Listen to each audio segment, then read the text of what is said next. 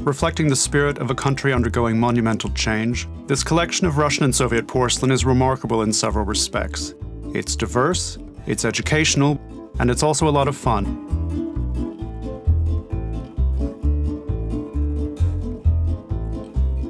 This figural group was produced at the Gardner Manufactory in the late 19th century and is modeled after one of the more unpleasant aspects of peasant life. We see a young mother having lice combed out of her hair.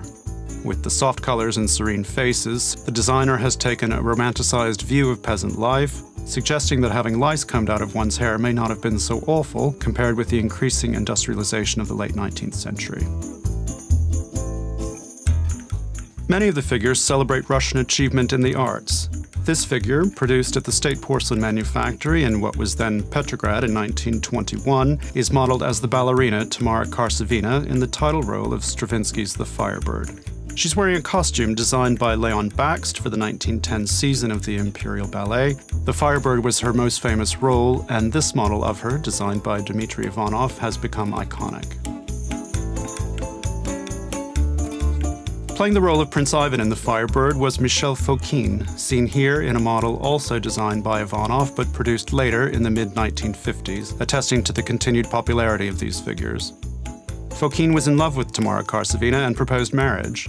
She declined, but her refusal seems not to have affected their professional relationship, as they continued working together in Paris at the Ballet Russe.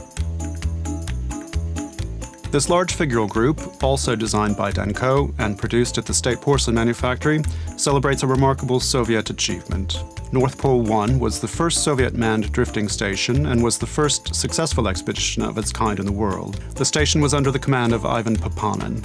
For 234 days, Papanin's team carried out a wide range of scientific experiments and observations. On the 19th of February 1938, 2 Soviet icebreakers arrived to bring them home. This figural group is modeled after the photographs taken that day by photojournalist Yakov Kalip, who arrived with the icebreakers. The explorers returned to Leningrad on the 15th of March and were each awarded the title Hero of the Soviet Union.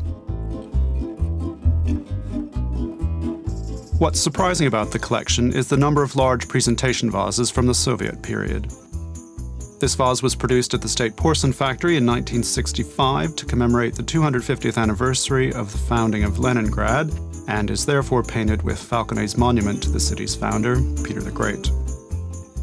This vase was given to Soviet Premier Leonid Brezhnev. These objects are just some of the many things in this collection which have interesting stories to tell. The pre-sale exhibition, starting on Friday the 30th of May, is a great opportunity to discover the stories and histories of this important and wide-ranging collection.